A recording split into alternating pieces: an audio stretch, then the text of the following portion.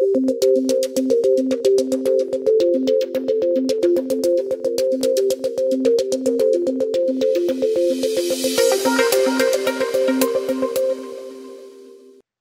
will be sharing with you today the topic that is very important for all of us. It is gallbladder cancer. We'll be talking about the treatment and outcomes of the gallbladder cancer disease. Gallbladder cancer treatment and outcomes. Gallbladder cancer is the 6th most common cancer worldwide. It is approximately 140,000 new cases per year, which result in 100,000 deaths per year. Complete surgical resection is the only hope for cure for this disease. Unfortunately, only a third of patients are eligible for surgical resection to try to obtain cure. There are several key factors that determining long-term survival of gallbladder cancer outcome. The first and the most important factors is the tumor stage. We call it TNM staging. At the time of presentation, T stands for tumor size, N stands for nodes, lymph node status, and M stands for metastasis, whether the patient have a tumor spread outside the gallbladder area or not at the time of presentation. The second important factor is the tumor biology, to see how aggressive or how malignant the gallbladder cancer is. There are two types of methods of presentation for gallbladder cancer. The first is a known mass in the gallbladder. This is called primary gallbladder cancer. It means by the time of the diagnosis, the CT scan show a tumor in the gallbladder. The second way of presentation is called incidental findings of mass on the gallbladder specimen. It means somebody had a cholecystectomy for example, benign gallbladder problem, acute cholecystitis. And then unexpectedly on the final pathology report, the patient was found to have a tumor in the gallbladder, and that tumor was proven to be gallbladder cancer. There are several symptoms that can occur in patients with primary gallbladder cancer. The first is abdominal pain. Usually it occurs in the right upper quadrant, close to the rib cage on the right side. Second is bloating. Third is unintentional weight loss. Fourth is jaundice. And I highlighted the jaundice because patients with jaundice are usually presented with more advanced disease, and the prognosis is usually much worse when they're proven to have gallbladder cancer. The most current staging of gallbladder cancer is by AGCC8 addition. If we start with the T stage, the earliest cancer in the gallbladder is called carcinoma in situ, TIS. And then T1, T2, T3, and T4. T4 is the gallbladder cancer with invasion of the main portal vein and hepatic artery or two other organs outside the region. Obviously, T4 is a lot more advanced than T1 or T2 or T3. If we talk about the end staging, N0 means no lymph node metastasis found, N1 means 1 to 3 lymph node metastasis, and N2 means 4 or more lymph node metastasis. M0 means no tumor spread outside the gallbladder, and M1 means there are tumor spread outside the gallbladder. It can be in the liver, stomach, lung, brain, bone, and etc. This is the first graphic here. Gallbladder cancer survival is different by the depth of the gallbladder cancer. Obviously, T1, which is the earliest type of gallbladder cancer, has the best survival. As you can see my cursor here, T1 has the best survival, followed by T2, followed by T3, followed by T4. T4 is the most advanced stage. The overall survival is obviously not as good as T1 or the earlier stage. If we look at the gallbladder survival in a different angle, this is by stage. We can see stage one is here, stage 2, stage 3, stage 4. So again, common sense, stage 4 is worse than stage 1. This is the same as this graphic on the right side. This is just the difference between AGC 7th edition and 8th edition. We are using this 8th edition now. What is the preoperative workup for gallbladder cancer? The first and the foremost is just like any cancer operation. A surgeon needs to assess how strong the patient is performing on the clinical aspect. It is called assessment of performance status. Once we say, okay, the patient is strong enough to undergo a major operation, we move on to the imaging part of the workup, which is a high quality triple phase CT scan. And we include the chest as well to make sure there's no tumor in the lungs. So the CT scan include chest, abdomen, pelvis. The second is MRI or MRCP. If there is an indication of involvement of the vessel or the biliary tract carrying bile out of the liver. Patient with jaundice must have an MRI to see the extent of tumor invasion into the biliary system. PET scan is used not very routinely because it's only find a tumor that otherwise not found on the CT scan in about 3 to 5% of patients only. Biopsy is done if we suspect there is a tumor outside the gallbladder area. Diagnostic laparoscopy means a surgeon places a small camera through a small incision in the operating room to look at the abdominal cavity just before doing the gallbladder cancer operation, to make sure there's no evidence of tumor spread within the abdominal cavity that cannot be seen on the CT scan preoperatively. An important point I want to highlight here is preoperative tissue biopsy is not needed. So if there's any tumor seen in the gallbladder wall, doing a biopsy of that tumor is not indicated, and in fact it's contraindicated. Why is contraindicated? Because there's a possibility that a percutaneous biopsy will cause a spillage of bile, which increases the chance of patient to have carcinomatosis. It means tumor spread within the abdominal cavity. These patients are unresectable. This is a schematic picture of the gallbladder cancer. You can see a solid mass attached to the gallbladder wall. And this is how the metastasis looks like. It means the liver has a tumor nodule that originates from the gallbladder. Unfortunately, this patient with metastasis like this, they cannot undergo a curative resection of the gallbladder cancer. They're considered unresectable at this point. We're going to start with incidental gallbladder cancer. About 50 to 70% of gallbladder cancer are actually found incidentally. If it's known in the OR by the general surgeon, a referral to a hepatobiliary surgeon should be initiated at the time of diagnosis. As mentioned before, biopsy may lead to a tumor spread called carcinomatosis, therefore is not indicated. Intraoperative findings during the first operation is important to describe clearly and communicate it to the liver surgeon, whether the gallbladder was leaking, there's a spillage of bile, there's a preferential gallbladder. Those kind of factors are important to see at the next step in management, and also important to predict the overall survival for the patient. These slides should be sent to the hepatobiliary pathologist, and tumor depth dictates what's needed next. T1 cancer, which means the cancer only limited to the mucosa, the cholecystectomy is adequate. It means there's no need for further liver operation. However, patient with T1B to T3, which is about 3/4 of the patient, surgical re-resection is indicated with lymphadenectomy. It means the patient needs to undergo further operation in the form of liver resection in the area of surgical bed, which is segment 4 and segment 5 of the liver, in addition to the lymphadenectomy at the same time. It means removing the lymph nodes that drains the area of the gallbladder cancer. The operation has two components, like I mentioned. The first is portal lymphadenectomy, removing the N1 lymph nodes. And the second part of the operation is removing part of segment 4 and segment 5 of the liver.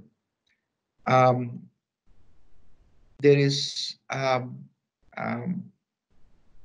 entity called N2 nodal involvement. It means the lymph nodes that are located behind the pancreas, between the aorta and vena cava, between the celiac axis, between the superior mesenteric artery. These are what we call nodal disease outside the region of the gallbladder cancer that can be cured. So when the patient has tumor in the N2 location, they are considered stage 4B, and the prognosis is similar to patient with distant metastasis. And the overall survival also not very good. Reportedly, the average overall survival is about less than 6 months. So this kind of patients with N2 nodal involvement, they actually should get chemotherapy systemically instead of surgery first.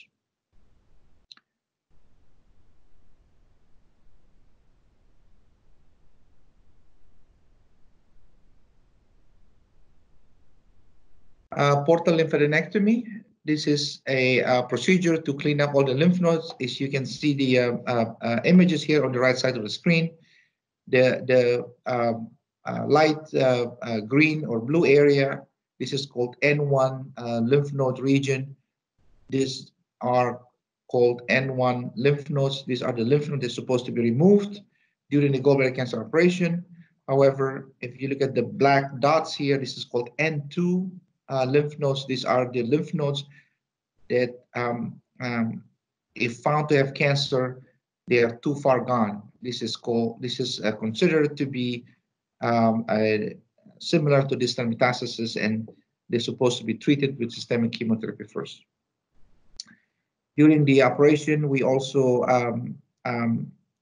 mandated to check the cystic duct margin. This is where the gallbladder was detached from the remaining biliary tree. We send the specimen for a frozen section intraoperatively to see whether there's any tumor. This is called cystic margin, to see whether there's any tumor right here, where the cystic duct was disconnected from the remaining of the biliary tree. If there are tumor found in the cystic duct margin, the patient need to have the entire extrahepatic bile duct removed from here to here. So this required a more extensive operation with the biliary reconstruction. The goal of lymphadenectomy is to obtain at least 6 lymph nodes to be adequate for staging and for treatment purposes.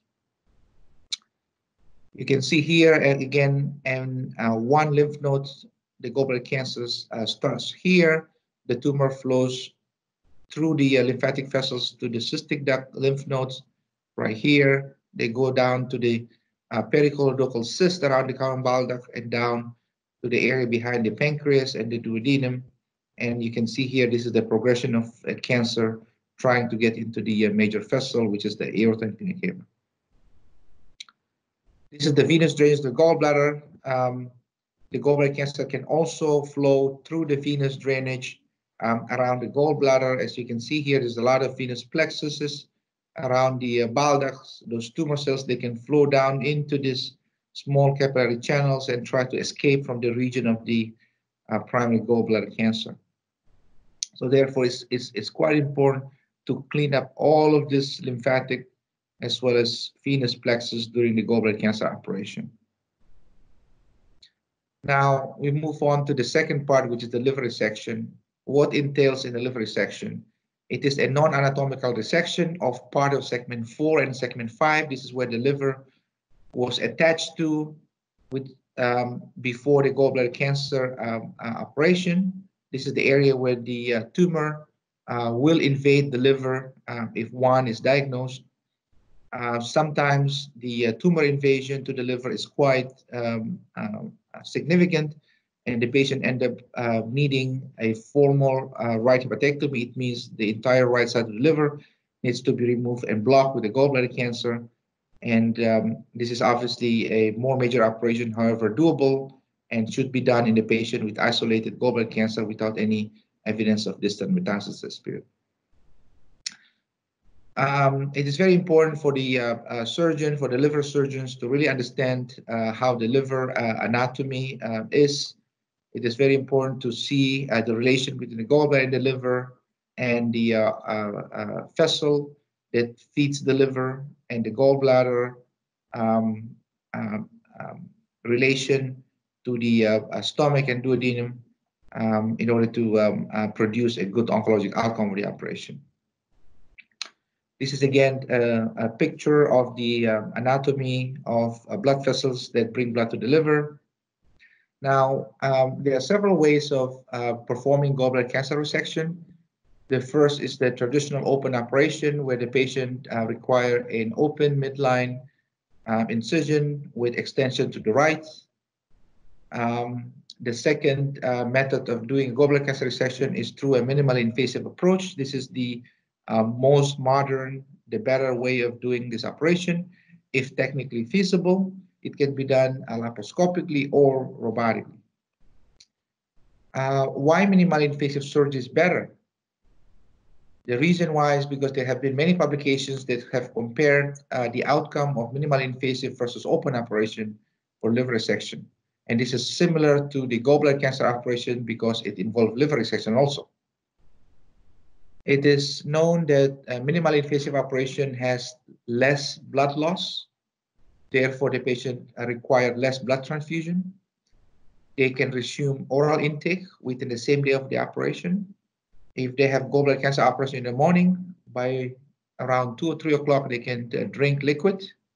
The patient requires less pain medication, a shorter length of stay. Most patients stay in the hospital for only about 2 to 3 days compared to 5 to 7 days with open operation. There is less wound complications because the incisions are small, less infection, less hernia formation, less dehiscence. Dehiscence means the incision split open. Obviously, better cosmesis with small incision with comparable or maybe better oncologic outcomes. As I mentioned earlier, each patient that has a gallbladder cancer operation, they have intraoperative frozen section. So we actually bring the specimen to the pathology room to put them under a process called frozen section. They get freezed with ice, and the specimen were looked at under microscope quickly. It takes about 10 to 15 minutes when the patient is still on the table to see whether the oncologic outcome of the operation have been met or whether the patient needs a more extensive operation. What if the gallbladder cancer involves the surrounding organs? Local resection of the colon, which is the large bowel or duodenum or small bowel, is considered appropriate if this is the only organ that's involved in the gallbladder cancer. Resection of the artery, portal vein, or doing a Whipple operation for gallbladder cancer is considered a high morbidity and mortality procedures with questionable benefit. Therefore, this tend to be reserved for a small amount of patients who have undergone preoperative systemic chemotherapy.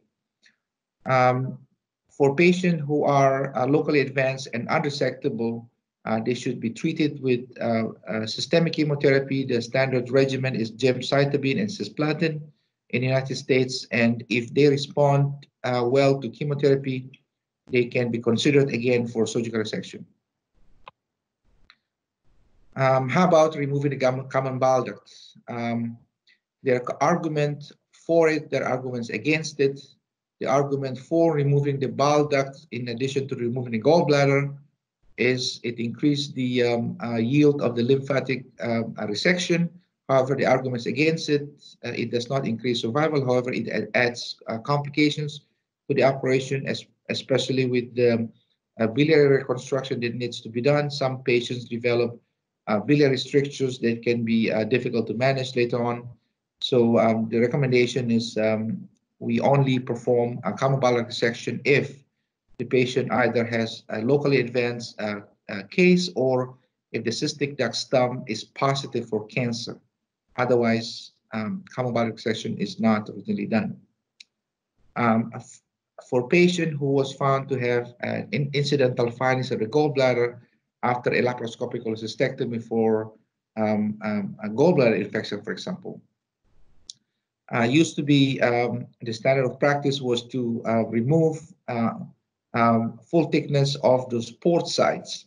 However, now we don't adopt the practice of routinely resect the port sites, because even if the patient has a tumor at the port site, it is an indicator that the patient is about to have peritoneal carcinomatosis and not simply a local recurrence.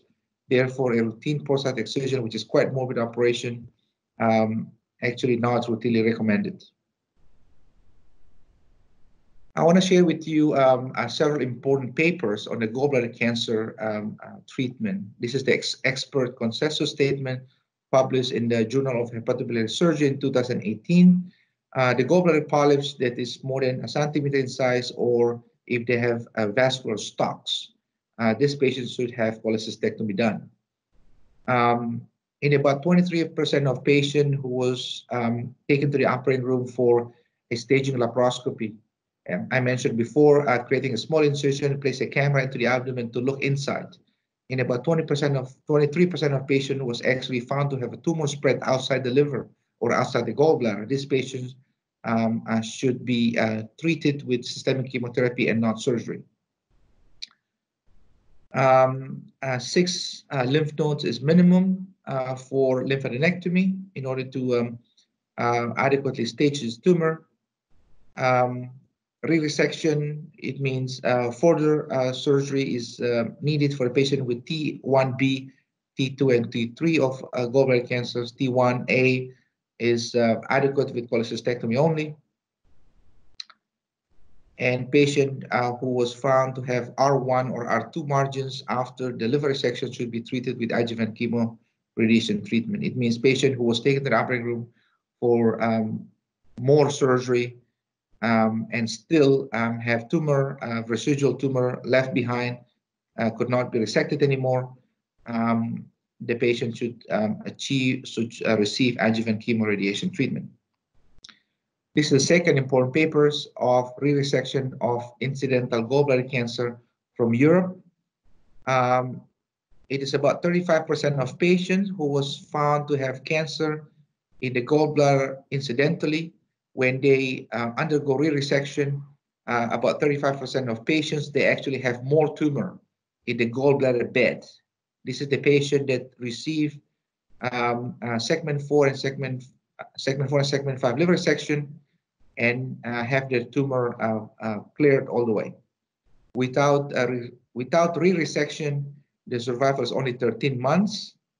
However, with resection, the survival improved to 52 months. So clearly, patient should undergo resection whenever they are classified as T1, B, T2, and T3.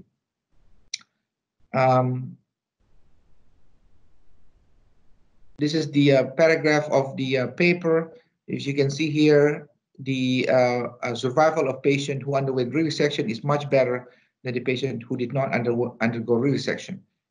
And this is the similar graph here in more detail. This is the patient. This is patient T2 with resection. This is T2 without resection. This is T3 with resection, and this is T3 without resection. So clearly, when the patient is candidate for resection, they should be referred for it. This is the patient who have residual disease after the resection. When the complete resection can be done without residual disease, they are in the first line here. And when they are found to have residual disease after the resection, they follow the lower line here, which is worse survival.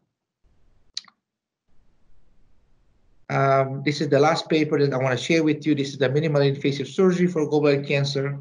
At this point, there is lack of prospective randomized data.